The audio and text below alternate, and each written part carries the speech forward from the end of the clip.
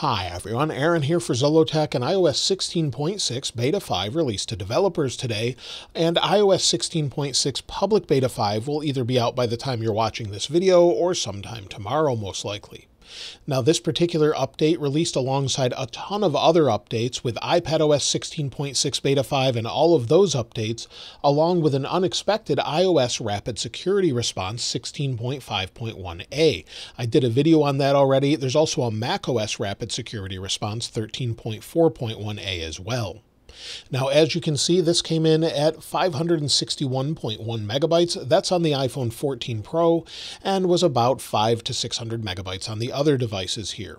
Now, let's go ahead and take a look at the build number and talk about what's new. So we'll go to Settings, then General, then About. And as you can see, the build number is 20G5070A. And with the A at the end, it looks like Apple's going back to what they did before, where we get down to the letter A, then the next version would be the release candidate typically.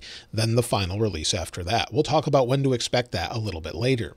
Now, as far as what's new, well, the first thing is there is a modem update going from Beta 4 to Beta 5. With Beta 3 to 4, we did not have an update. Now on the 14 Pro and 14 Pro Max, we're up to version 1.80.02. As far as what's new, well, we still don't have that contact key verification. So if we search for that, you'll see it doesn't show up. So contact key verification is not here. And this is something coming a little bit later that we saw with Beta 1 show up, but it's not here. Apple seems to be pushing most features to iOS 17, which makes sense. On Apple's website, it explains what this is, and they showed this back in December. So it's a bit odd that it's not out yet, but it just helps you verify who you're actually talking to is who they say they are, based off what's in your contacts. So that's something that will be coming in the future that will be really nice. As far as other new features, well, there's more mention of Siri education, so that's something that we could see in accessibility, and there's also mention in Apple Wallet of possibly some updates there with Apple Cash and Savings with some different wording changes and also potential changes here. We saw some of this with iOS 17 betas where we saw the actual time to transfer that savings information or savings account to your bank actually change to about 5 days instead of 1 to 3. So they're making some small changes here and there. There's also mention of different security needed for using Home. So if you're using the Home app and maybe you're adding an accessory and upgrading your home, you may be required to enable two-factor authentication if you're not already within iCloud. Additionally, there's a small change here. If we go into Settings and then we go to General and then we go to About and then Coverage, you'll see here with iOS 16.5.1a, and I also have this Rapid Security Response installed here on the left. On the right, the actual wording is changed slightly. We're seeing a lot of little refinements. So it says coverage is only shown for iPhone and select Bluetooth paired devices. For a full list of your devices, go to Apple Support. Before it said coverage is only shown for the iPhone and Bluetooth paired devices that can be covered by Apple Care Plus. So they're just refining the wording, reducing it really, and making small changes throughout iOS 16.6. What they're actually waiting for and why we're not seeing more features or small changes and we need a full update is a little bit of a mystery at this point. Typically by Beta 2, we see more changes here and there. So we're just not seeing a ton of things yet. Hopefully we'll see more when it releases to the public.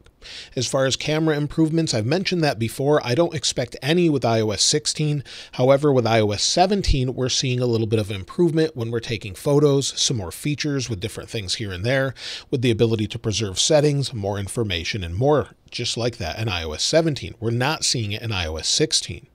Also, as far as bugs or remaining issues, well, that notification bug is still here. You can see here it just sort of jumps into place. So that's still something that's here that's also in iOS 17 that they haven't resolved yet. Now, if we go into the Feedback app, let's take a look and see if they've updated the notes. At the time of when I started this video, they hadn't. And within the notes, we only have iOS 17 and iPadOS 17 Beta 3 release notes.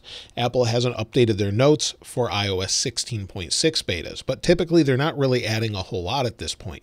It's very sparse and a little bit disappointing that we don't have better documentation as far as that goes. Most people are probably getting their apps ready for iOS 17 anyway, but there are still people that want to make sure their apps are compatible with iOS 16.6. Now, as far as overall performance, I've already seen a few people post, whether that be in Telegram or Discord channels that we have, that this is super smooth and fast, and they're seeing a noticeable improvement in overall performance as far as just general smoothness. So going back and forth, ProMotion, maybe opening music, you'll see it seems to be fairly quick other than it just loading, and that's my internet connection. But in general, things are loading as expected. Going into different apps seem to work as expected, even if they haven't been open. So nice and fast there. As far as battery life, that always takes a few days to measure, but Beta 4 seemed to be pretty decent for most people, and I had Cameron send over his battery life, and this is on an iPhone 14 Pro Max with 97% battery health, so pretty good overall. 4 hours and 32 minutes of screen active time, 2 hours and 56 minutes of screen idle time, and he only used 50% of his battery, so that's pretty good overall. If we go to the next day, 9 hours and 13 minutes of screen active time, and he still didn't even use 100% of the battery. That's pretty great battery life, much better than I'm getting on iOS 17 beta, so that's great to see. I would expect iOS 17 betas to get a little bit better though. But if you're wondering if you should install iOS 16.6 Beta 5, well, if you're on iOS 16.5.1 or any of the previous updates, I probably would just wait for the public release at this point.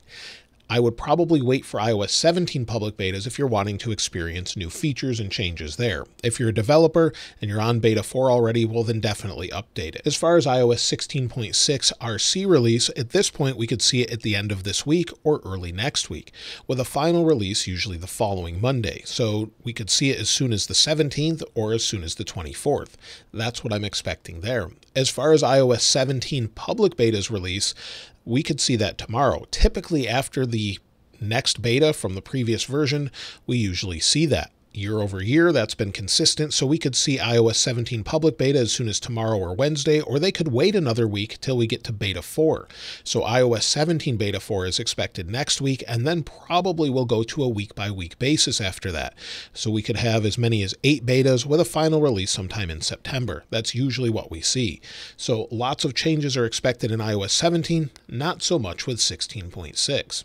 As far as benchmarks go, I did run those on here, so let's go ahead and take a look. I airdropped the benchmarks from Beta 4 over to the 14 Pro Max, but you'll see it was from 14 Pro.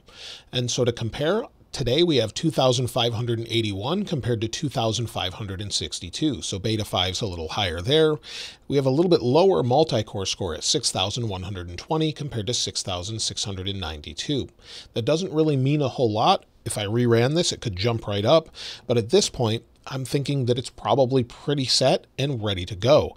It's nice and fast, it's smooth, and isn't really getting warm or anything like that. It seems to be a pretty good beta overall, and many people have said that on the YouTube community polls that I run on the weekends. Now, if you've found anything else in iOS 16.6 Beta 5 that I haven't mentioned, I'd love to hear from you in the comments below. Let me know what version of iOS you're running as well. If you'd like to get your hands on this wallpaper, of course, it's always linked in the description. And if you haven't subscribed already, please subscribe. And if you enjoyed the video, please give it a like. As always, thanks for watching. This is Aaron. I'll see you next time.